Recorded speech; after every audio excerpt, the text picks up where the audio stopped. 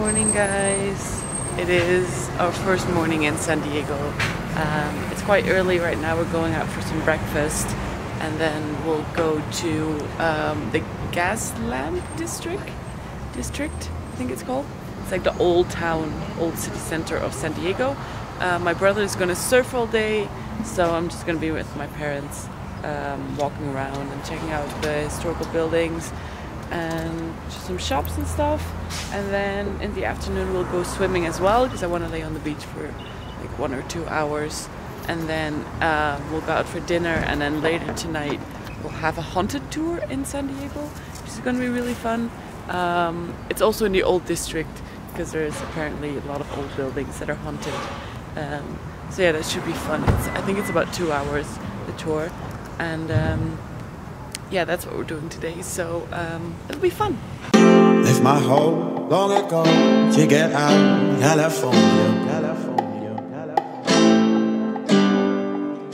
Birdie eyes, the other side, and I thought I saw her. I've seen future hiding beneath the waters. I've seen future that I cannot seem to wonder.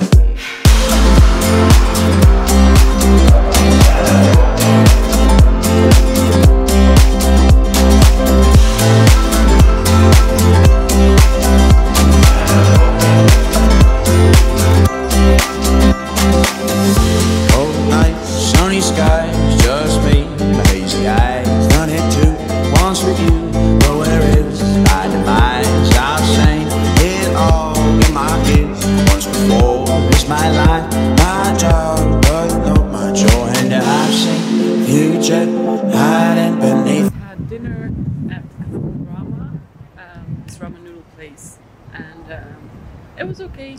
We had vegan ramen, which was not very. There was just not that much flavor to it. So I had to put like half a thing of salt and pepper and spicy stuff in it to really have some flavor. But it was okay. It had like broccoli and corn and tofu and everything in it. It was nice, but it was just not that flavorful. Before that, we just laid on the beach, and I didn't bring my camera. I did fly the drone, which you have seen, if I got any good footage, but I flew the drone and then we just laid on the beach, and I didn't film anything because I didn't want to bring my camera. And now we just had a quick dinner, and we're going to the haunted tour, and yeah, I'm excited to see what that's like. If we're gonna see some ghosts or something, I don't know what's gonna happen. It's not like a scary horror, like jump scare kind of tour. It's really like historical information and going to haunted places and stuff like that.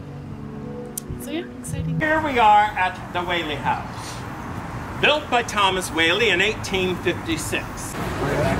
You may not see anything unusual while you're taking photos this evening, but very often ghostly phenomena shows up on film, mostly in the form of white round spirit orbs, but we have even captured numerous apparitions on our tour.